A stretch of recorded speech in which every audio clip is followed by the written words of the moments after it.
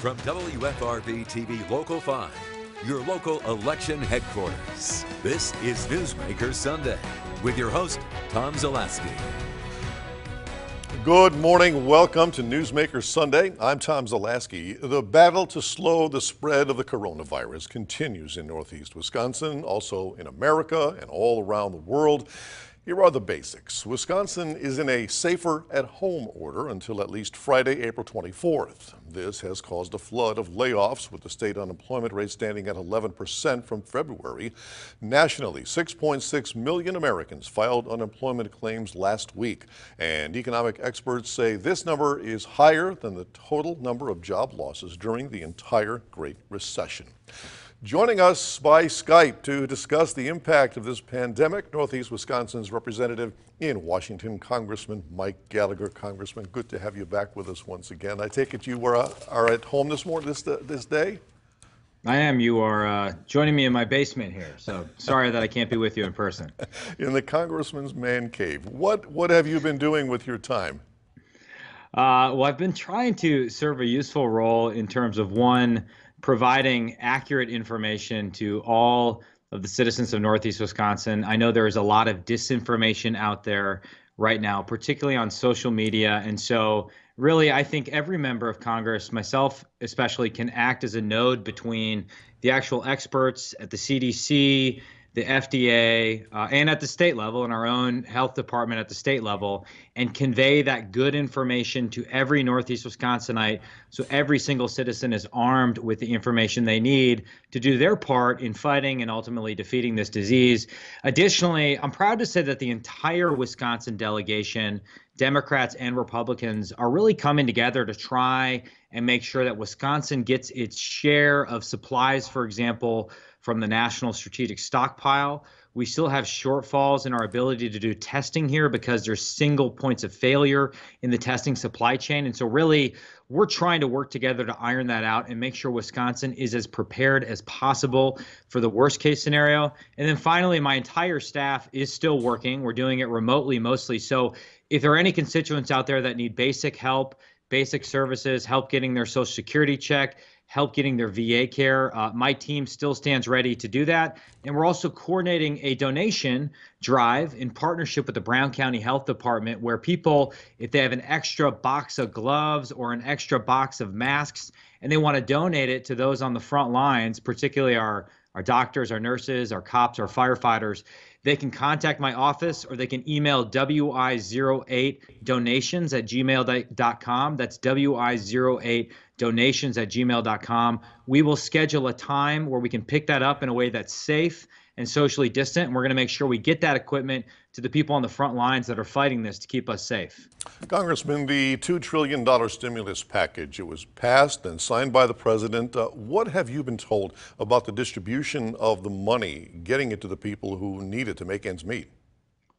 Well, I think the most important and immediate appropriation of money is going to be the $100 billion that goes to the healthcare system and the providers. My own simplistic view of this is, until we get control of the disease, we're going to be struggling to get control of our economy. And the quicker we can defeat the disease, the quicker our economy will recover.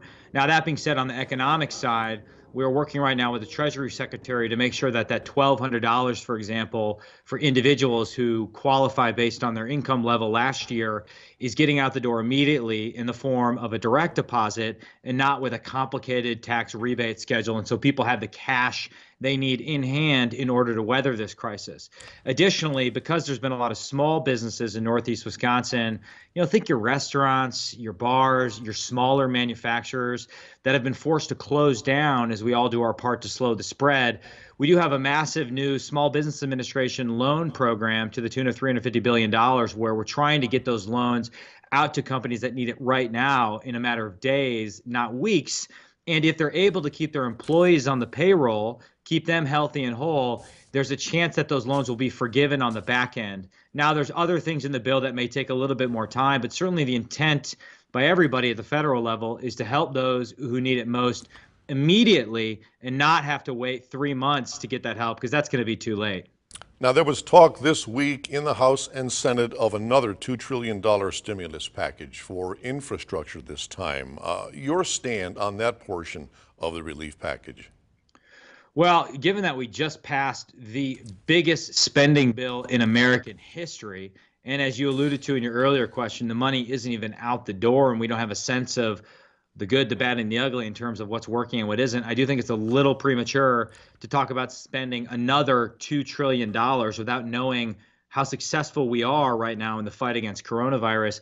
I would also say I was disheartened to see from the Speaker of the House, Nancy Pelosi, in the last bill we passed, an effort to insert a wish list of progressive items that I think would have the practical effect of politicizing this issue. And I don't think it should be politicized. And my hope, but unfortunately, this is what I'm seeing so far, is that she doesn't try and take those wish list of items and then make that the basis for a 4.0 bill. I think we need to focus every marginal dollar, every marginal minute we have on how do we control this disease, how do we defeat this disease, and how do we help those people that the government has forced to shut down in order to slow the spread of the disease. How do we give them just compensation so that when we're on the other side of this, we can start to get our economy moving again, and with it protect our own livelihoods and that of our families here in Northeast Wisconsin. And it seems like this situation is changing, day to day, even hour by hour. With that in mind, now that the stimulus bill has been passed, what's the next step that Congress needs to take to deal with the impact of this whole thing? Well, I think there's a few different things we can do. I think everybody, and not just Congress, it's certainly the executive branch, the White House task force being led by Vice President Pence, but our own state health department. I think now is the time for total transparency. We need to give the American people an honest assessment, not just every day at a press conference, but in near real time, leveraging some of the best technology we have right now in order to track things like the number of cases, the number of deaths, the roadblocks to getting the supplies we need, the basic personal protective equipment, where our hospitals stand. Now is the time to tell everybody, here's how we're doing in this massive whole of society effort, and here's where we might have some shortfalls or additional hurdles that we need to climb. And so I hope that the governor will take that to heart. I hope the president will take that to heart. And that's related to really, I think, the second line of effort, which is to say, I've been really encouraged by not only the enormous sacrifice I've seen here in Northeast Wisconsin, but the enormous generosity that we've seen here. I mean, so many people are trying to, for example, turn their manufacturing company that doesn't really do anything in the medical industry, turn it around so we can start producing masks and ventilators and things like that. There are a ton of people here that are stepping up to help their fellow citizens. That's a good thing. But I do think if you're going to ask Wisconsinites to sacrifice or Americans to sacrifice, you need to show them a light at the end of the tunnel.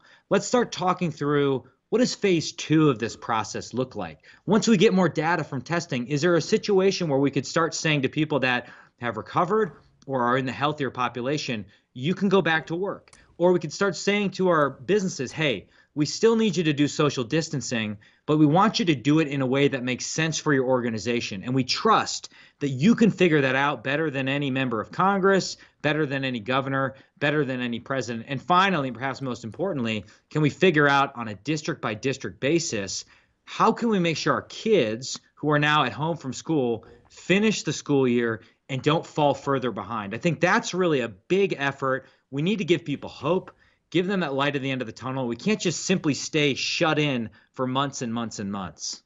You talk about the roadblocks in getting personal protective equipment out there. Is there a need for legislation to make that happen, or are companies kind of falling in line on their own?